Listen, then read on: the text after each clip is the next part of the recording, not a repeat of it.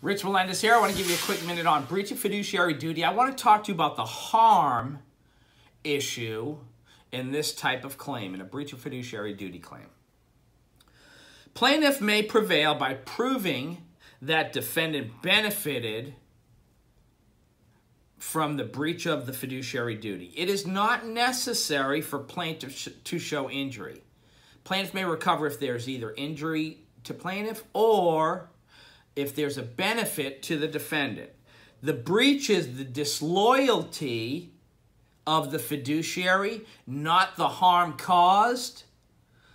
If you have a question about a fiduciary relationship or whether there's been a breach, speak to an attorney. Thank you. Good luck with your case.